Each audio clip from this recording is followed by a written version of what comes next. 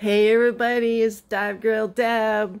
Well, today we're gonna do an unboxing, and I've done one of these, maybe two, and I'm probably not gonna do a lot of them, but this is pretty darn exciting.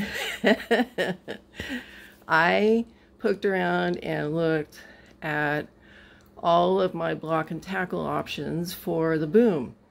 And it's also a critical component to raising the mast from the tabernacle, because it's going to do the pulling to lift that mast up in place. So I need something pretty big, and I'm a girl 6 feet tall. I have big hands for a woman, and plus I got Lyme disease. I don't want to have a situation where I'm trying to hold on to a little 3/8 inch cord, because that's not comfortable to me. Everybody's got their own feelings about it, but I went bigger because I always go bigger. So I bought 1/2 inch. And so I looked around, I thought about buying just the blocks and putting it together, and I looked at the pricing, and I couldn't beat the pricing that I got. This was a fella out of Morro Bay, ironically. We're going to see his work, and I just want to say thank you very much. And by the way, I'm a Morro Bay pirate, class of 1980. Yes, I'm from that area. Went to high school down there, and we used to ride our horses to the beach from Los Osos, actually, to the high school, and then at lunch we'd ride down on the beach, and after school, and then we'd ride the horses back home. And the horses were exhausted at the end of the day, because we started at feeding at 4 a.m. But it was a lot of fun. I love living down there. But let's go back to the unboxing. I hope to sail to this boat down to Morro Bay at some point and cruise around there. I've seen that waterfront. I worked in the restaurants on the waterfront for years at the old fishbowl restaurants. They had 3 of them down there on the Embarcadero. And my grandma had a jewelry store called the Stone Hanger up by the Foster Freeze. And I used to go get her a milkshake every day up there. And then my dad made custom lost wax casting jewelry in the back. And I used to cut cabs and stones and all kinds of stuff there. It was fun. Great way to grow up. Anyhow, so the boat. All right, so let's see what's in the box, Deb. What's in the box? Oh, I'm so excited about this. Can't even tell you. Look at this beautiful rig. Holy cow. She's pretty. She's going to work just terrific on the boat. So, what we've got here is some really nice Harken blocks. Look at that. They spin beautifully. Everything's brand new.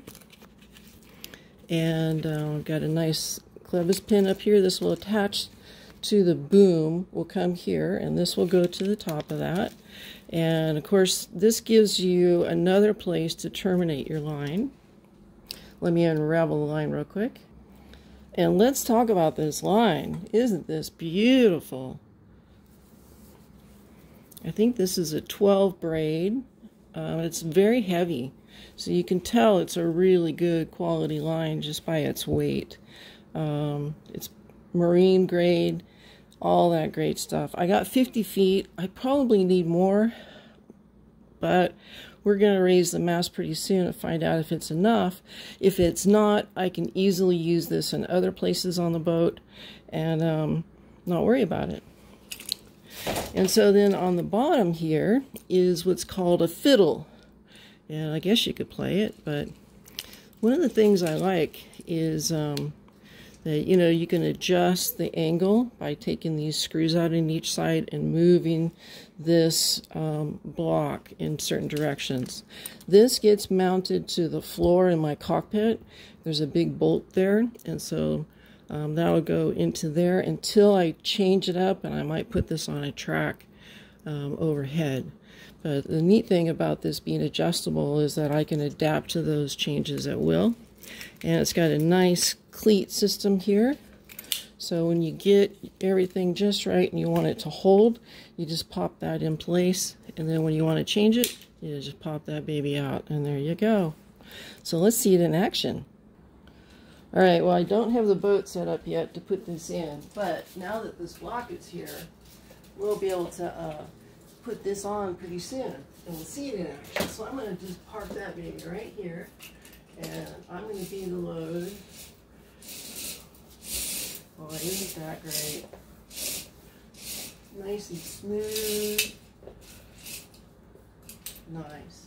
And that this is what's called a 4-to-1 purchase, which means you've got 4 times as much line coming out of here as what you're going to end up in your final movement, but it gives you 4 times the power.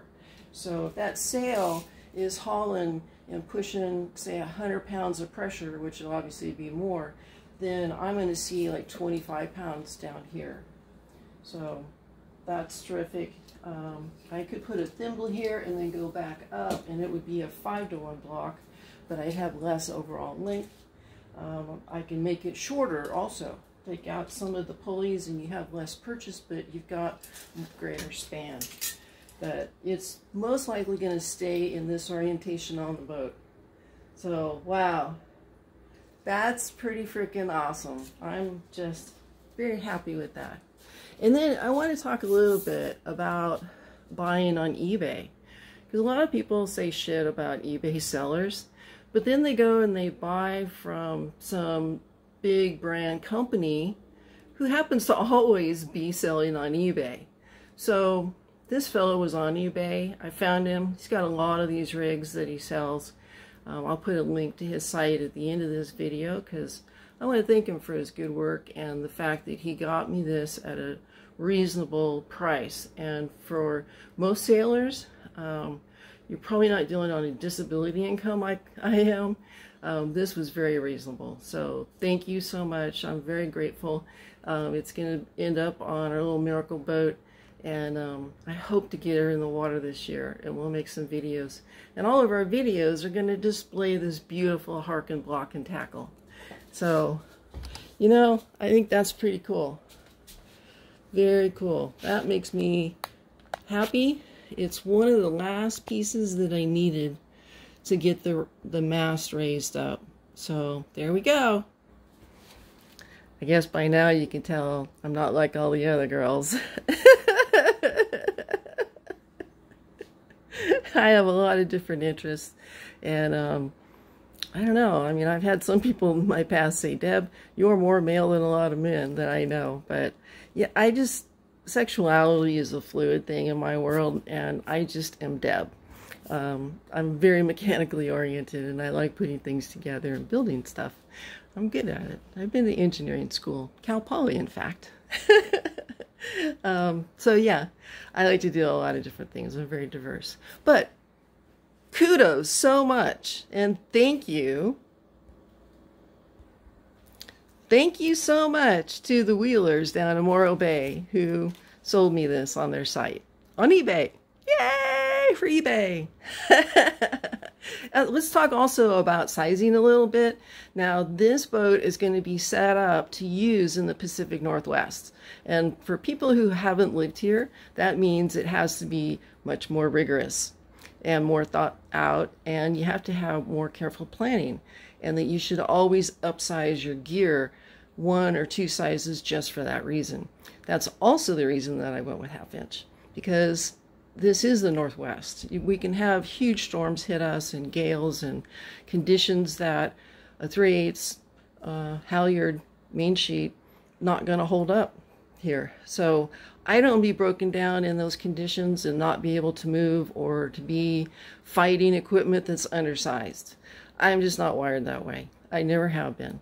I always over-engineer everything I do. And this block and tackle, no exception. But I did get a lot of verbal communication with the seller online, and he told me after reviewing my boat, he said I absolutely was correct in my purchase. So thank you for that wisdom and that insight. My instincts told me that that was correct, and my preference told me it was correct. So build your boat the way you want. I'm going to build mine pretty robust. All right, guys, thanks for putting up with my yammering here now. And, you know, let's go back and look at some boat jewelry as I close out. I'm so excited. Look at this baby.